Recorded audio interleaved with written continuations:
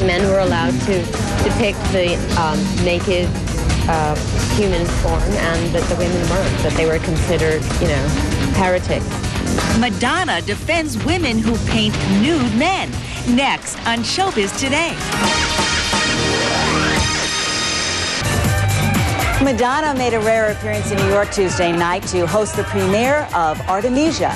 The film tells the story of a 17th century Italian artist whose passion, ambition, and paintings of nude men helped her break into the male-dominated art world of the day.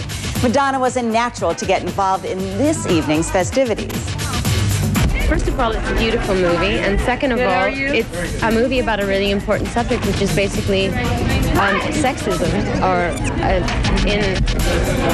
well, I mean, it's not so bad now, but I totally could relate to her as an artist because she was not allowed to express herself artistically.